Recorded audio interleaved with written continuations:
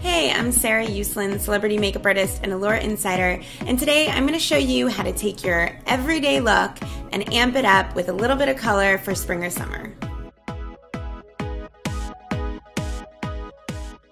Okay, so the first thing I'm going to do is apply a little bit of color to my lower lash line.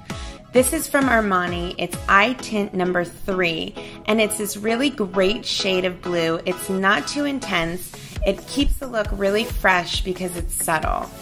Next thing I'm going to do is apply a highlight. This is from Jane Iredale. It's Golden Shimmer, and it just very subtly picks up the light and reflects it. I'm applying it to my temples, cheekbones, bridge of my nose, and Cupid's bow.